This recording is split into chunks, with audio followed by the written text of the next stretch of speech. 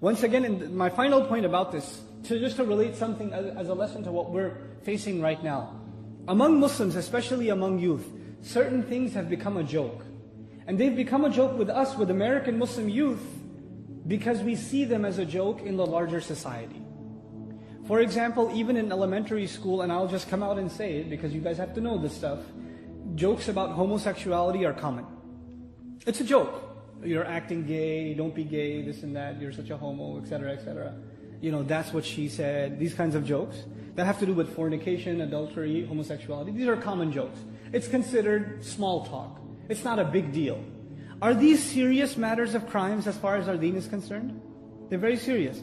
The first line of defense, the first crack, when you stop taking something seriously is when you can joke about it. If you can joke about it, it's an indication you no longer take it that seriously. So when the society jokes about it, you know, homosexuality was actually entered into mainstream culture in America. If you study its history, it was entered by means of comedy. It was entered by that means.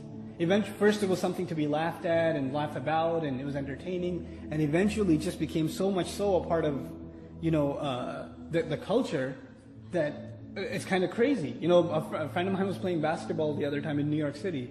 In Queens, he's playing ball, and somebody called a foul, and the other guy says, "Man, you're being gay." And the guy goes, "What's wrong with that?" And he starts like getting angry. This is how crazy it's become, you know. But our children, Muslim children, don't think they're immune from these things. They hear these things all the time. They see them all the time. So when this happens to them, they make jokes about these things that in and of themselves are completely and utterly unacceptable in Islam. And this would be an act of jahl. Because the first thing is to be able to joke about it, and once that line has been crossed, you don't know where it goes eventually. Because now that thought has become common. And these utterances have become common. The things you say a lot are the things you think about a lot. And when you think about something a lot, it influences you. You know, it influences. This is why we have to have very strict sensitivity in regards to what we allow ourselves and our children to say. And especially youth, sometimes even religious youth make these kinds of jokes, not realizing the potential harm they're doing to themselves and the environment around them. Because they say it's harmless, everybody's doing it, everybody has these kinds of jokes, it's not a big deal. Well, it is.